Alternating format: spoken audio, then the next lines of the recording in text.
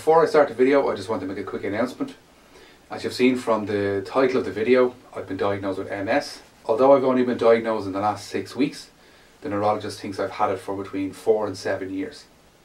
Very briefly, my symptoms started with my right leg going numb.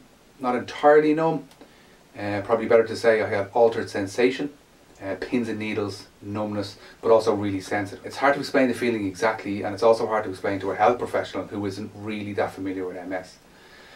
Like most people my age, I have some lower back pain, but nothing very serious. And initially the altered sensation in my leg was put down to the lower back pain. Also the sensation would come and go, and it never really felt that serious. Last October I had what I now know to be an MS flare-up, when as well as my leg, the right hand side of my torso also went numb. And since then I've had a lumbar puncture and that's confirmed the MS.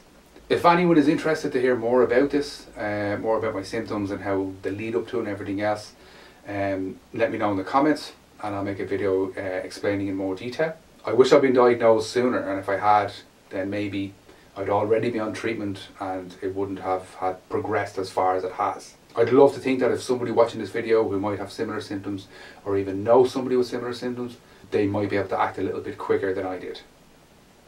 Anyway, on with the video. This isn't going to win any Metalwork awards, but it works perfectly for holding the pellets.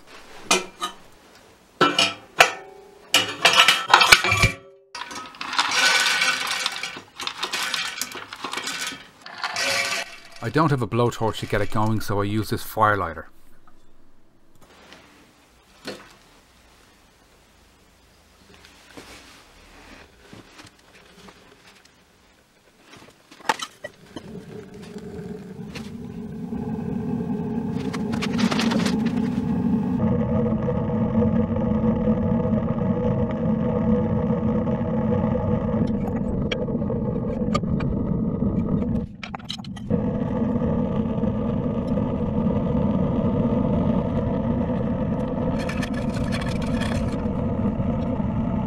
Within a few minutes, it's burning well enough to start adding more pellets.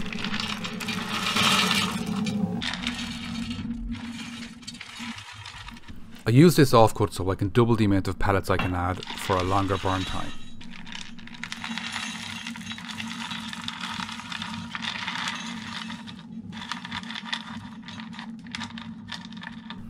I'll probably look at making some sort of feeder for continuous burning. However, with the amount of pellets I've added here, it burns for just under an hour, so I don't need to be watching it too regularly. I think these temperatures are probably the best I've ever gotten.